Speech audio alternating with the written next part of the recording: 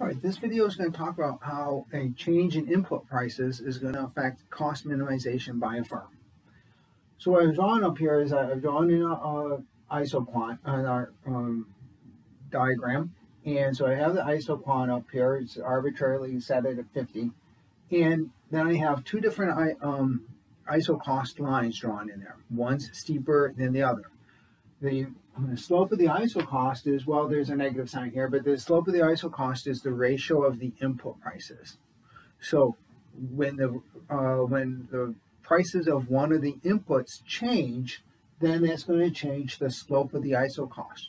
Remember, we don't care about which isocost a firm is on. They can be on whichever one they need to produce the amount of output that we've decided that they're going to produce. So this isn't like the consumer when we had a change in the price in their budget line would pivot.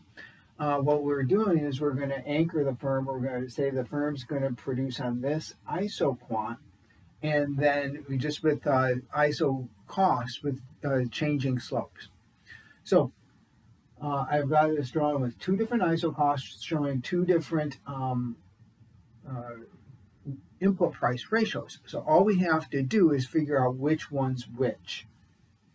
Well, if the wage goes up, the isocost is going to get steeper because the slope is wage over the price of capital. So with the wage in the numerator, an increase in the wage will make the isocost steeper.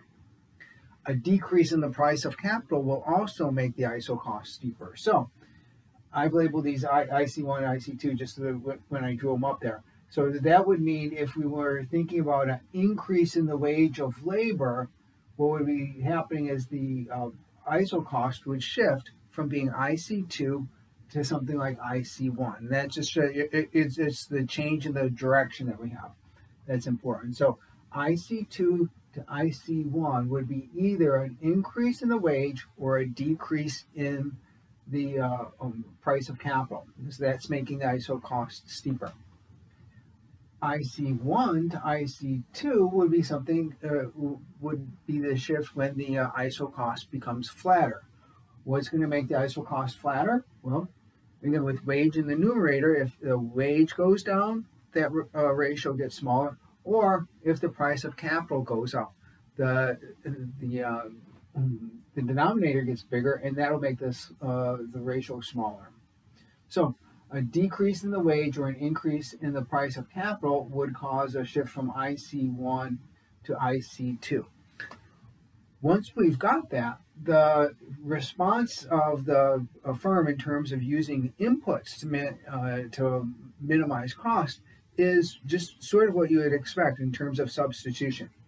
So suppose you look at IC2 to IC1. That's, for instance, an increase in the wage. If the wage goes up, now all of a sudden capital becomes a cheaper way for the firm to try to produce output.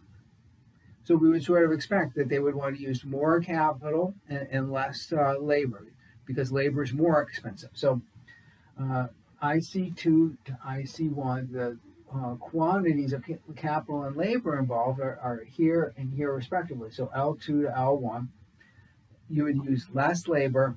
K2 to K1, you use more capital. So the wage of labor goes up. You substitute capital for labor. Using less labor, you're going to conserve on the use of labor because that's now more expensive, and try to use capital more in production.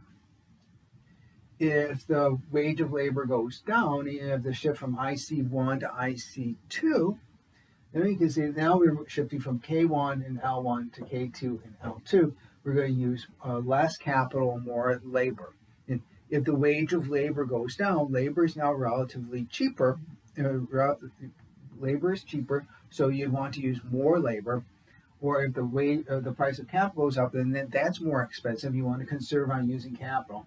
So you'd use less capital and more labor. So either way, we can trace this out with whether it's going to be an increase in the wage of labor or a decrease in the price of capital, or a decrease in the price of labor or increase in the price of capital. This is how you'd end up drawing the diagram. and then you just have to label it accordingly. Now, one thing I'll just mention here is we're going to come back in chapter 13 to revisit this diagram, to revisit this change in the input prices. And there's going to be an extra effect that we're going to add in that case. So we will revisit this. This isn't the whole story. Or as the great, when we get to chapter 13, or as the great radio commentator Paul Harvey said, well, we'll get the rest of the story then. We'll get the rest of the story of what's going on here in chapter 13. But for right now, this is our story, and we'll stick with it for chapter 7.